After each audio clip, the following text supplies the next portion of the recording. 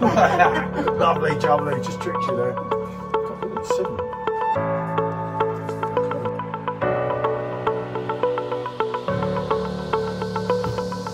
That's got to be reviewed, especially on the Perfectdraft Pro. And it's quite a lot heavier. Especially on the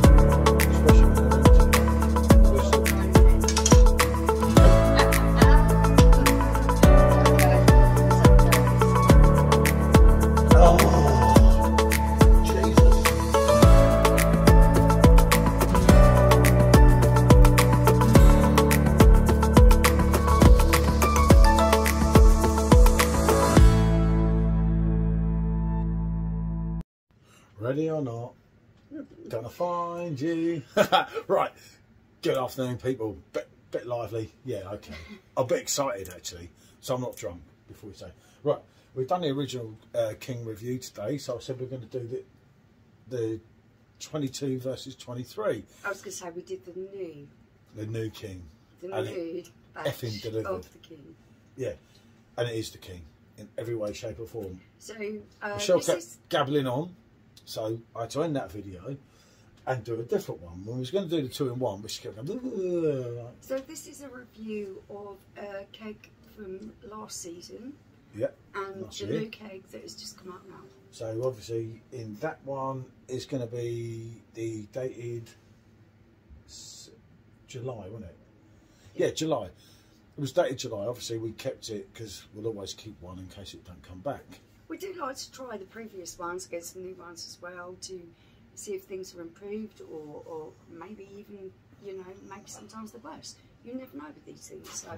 Worse, I'm so stupid. She should wash her mouth out with soap and water, saying something like that. So, right, I'm going to pull the problem is here, and this is Michelle's fault as well. We did a live on YouTube last night, and we were meant to have a couple of pints of the old King and then switch to San Miguel. But Michelle kept saying, I'll have a Royal barman, so I had to pour a Royal against my wishes. It is very Moorish. So yeah, so we kind of caned the keg, so the keg's on the last bar, so it will be slightly different in the colour. Yeah, no, it will be different in colour because we've reached the bottom of the so we're reaching the bottom level of that, but the idea is just to like, we're quite convinced that this one's just a little bit better, if that was possible. So, let's pour this one. But we're going to put that theory to the test. Yeah, we are indeed. So, we have... looking good. It's looking like George Michael looked. I think that you find that, because we're at the bottom of the cake, this one's going to be a little bit darker. Yeah, it's going to be a little bit darker, but there's your pour, people. There you go, look at that. Proper German pour there. And look, don't have a look at it. It does. But this one looks even better. I'll pour this beauty. Shush. Now we've got two of them kicking in. Yeah. Do you know, instead of making that noise, it's something kind of a music theme, isn't it?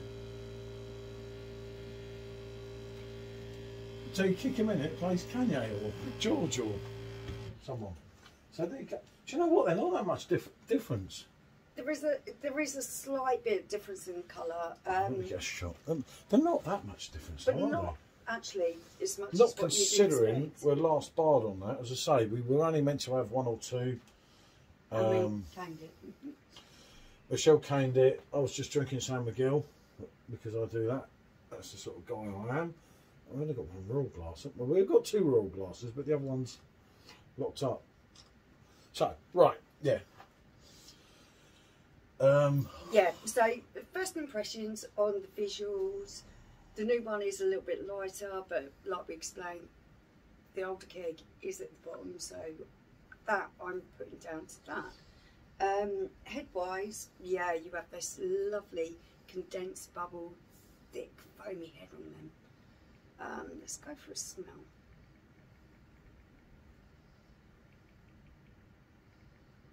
Are you going to engage? Yes, of course I am. So, just to my friends. Okay, so first of all, what I'm getting on the nose is the new one. You're getting more fruit in there, and a little bit more clove, I think. get. It's hard for me to say. I'm not the greatest with all these smell tests. For me, if I had my eyes closed now, I wouldn't know the difference. Yeah, I can tell one from the other with the smell wise. What I am picking up, and it's really subtle differences. Yeah, so I'm not it's going to not win that really one. notable. Okay. So dive in. Here we go. The King 2022. Bang, boom.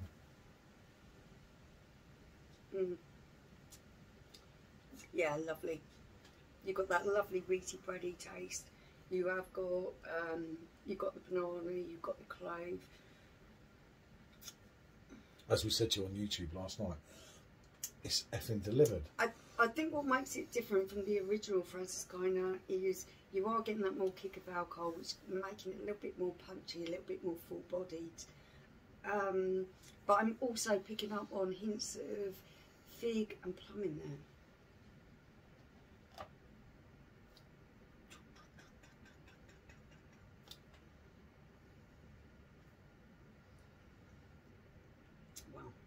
Wow.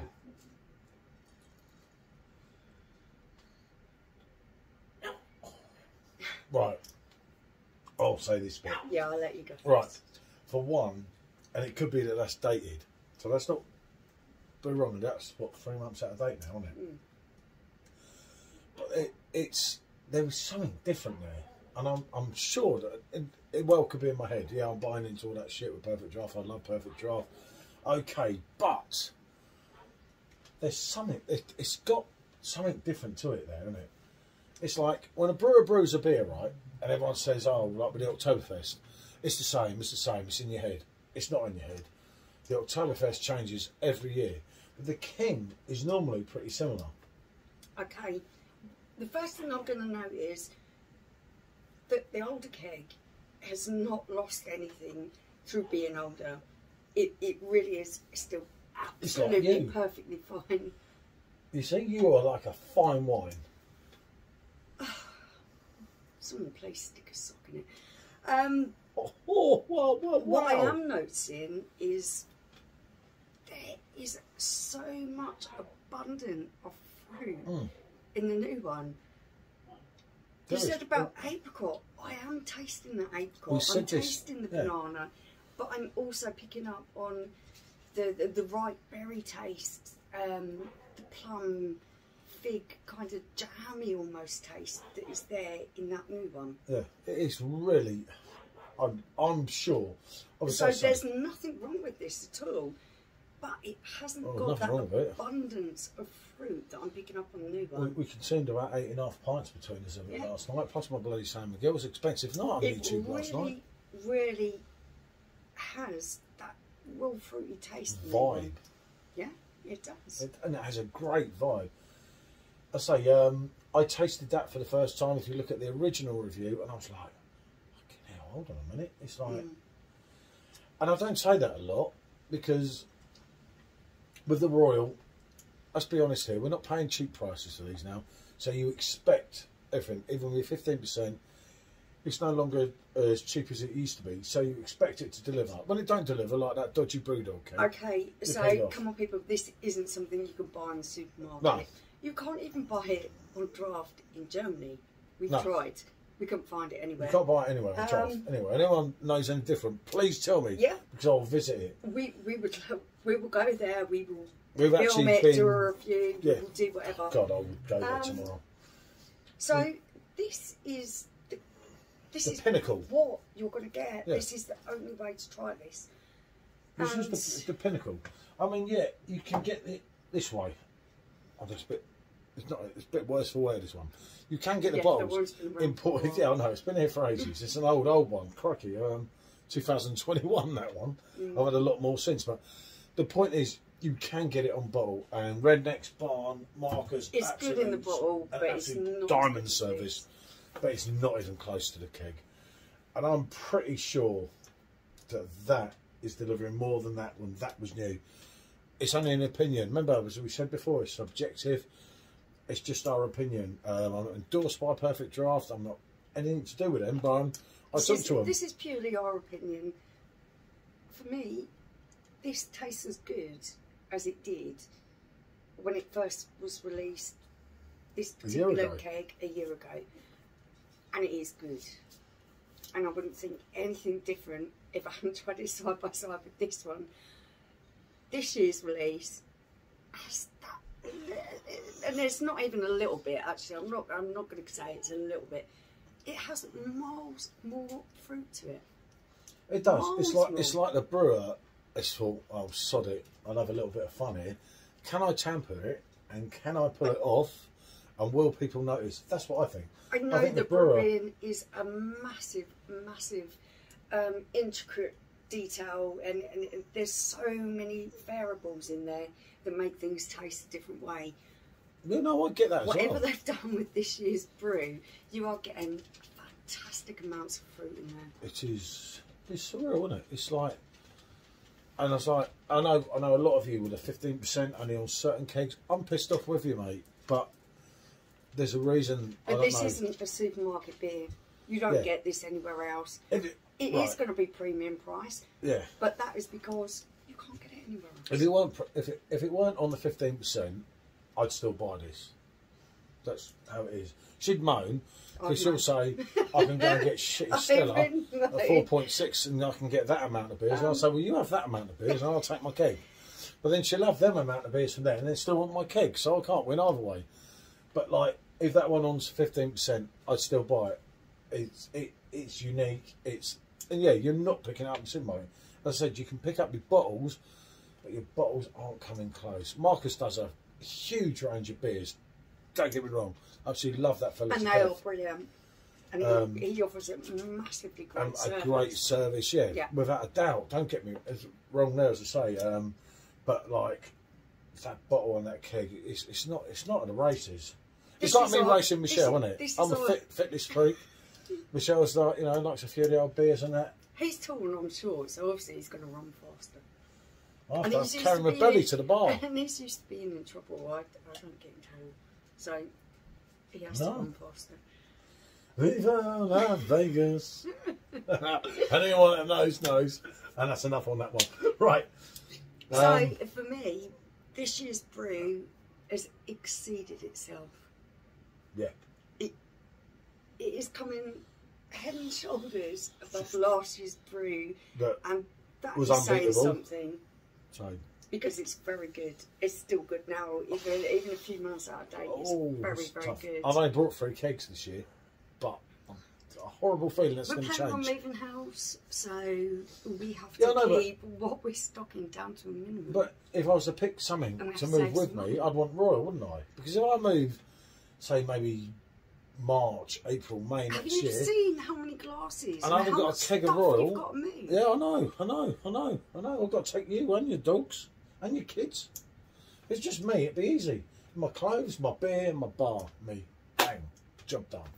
What was it you said to Sean earlier? We have to take Mum with us. Wash our clothes and tidy up afterwards. Otherwise. So, on that note, I'm going to say thank you very much for watching this video. If you get the chance to try the new keg of Franziskaner Royal, you will not be disappointed. It's just delivered. It's a 10 out of 10. Yeah, and some. There's a song, 10 out of 10, Back to the Future, over and over and over again. I bet no one picks up on the words and who it's from. Something like. Oh, just think, 10 out of 10, Back to the Future, over and over again. And I feel like that with this. But there you go. It really is very good. Let's see. So, thanks for watching. I love you all. If it weren't for you lot, I wouldn't even be doing this.